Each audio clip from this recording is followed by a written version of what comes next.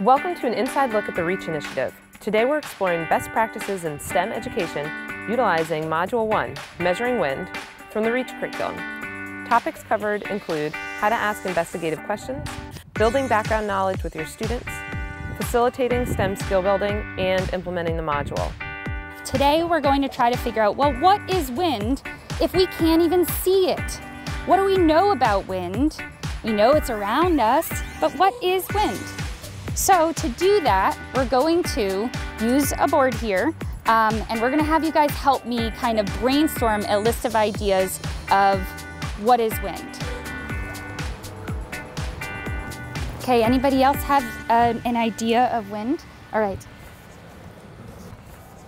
So as I'm looking here at our results, I noticed some really interesting ideas. The first one I'd like to identify is wind is moving air.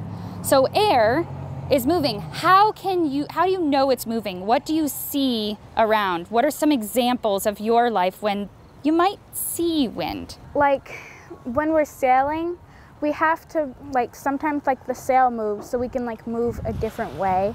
Yeah, so you can see your sail flapping in the wind, so you can see the wind's effects on the sail. Any other?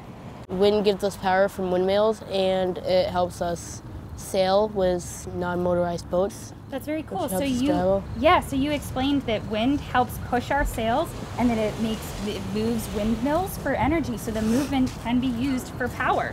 Now I noticed this word right here, windometers. That's a really cool name. What I like about this is that you identified there's probably a tool to figure out how to measure the wind. Fortunately, it's not called a windometer, but that was a great guess. It's called an anemometer.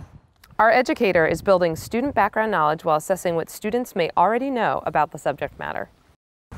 All right. I noticed that you've got a design coming along.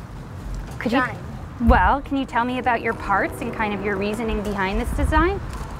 I kind of got the idea from the other ones, but I'm trying to figure out how to make it still. So. Okay, so which way it's going? If this is being pushed by the wind, which way would it go? I'm pretty sure this way.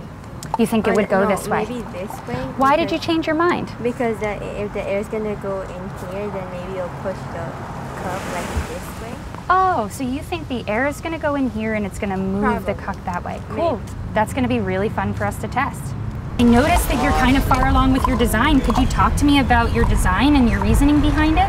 The cup part, this is where the wind's gonna go through, and it's gonna blow it, and it's gonna make it spin. Okay, so how's it functioning right now? By the wind. Yeah, let's hold it up and kind of see.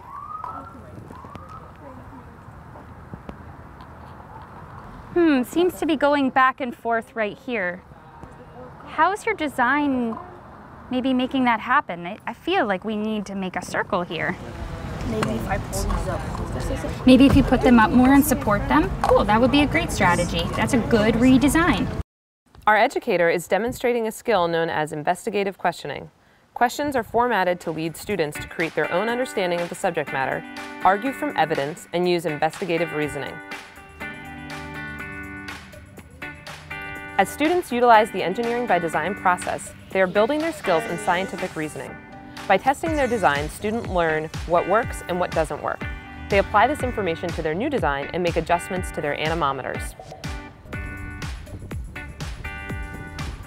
Students conduct wind speed tests on land and on water. They observe the differences in wind speed in multiple locations and measure it with their new anemometers.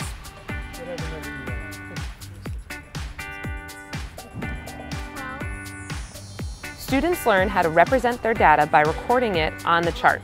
They analyze the data and compute the average of their trials to learn more about the wind speed.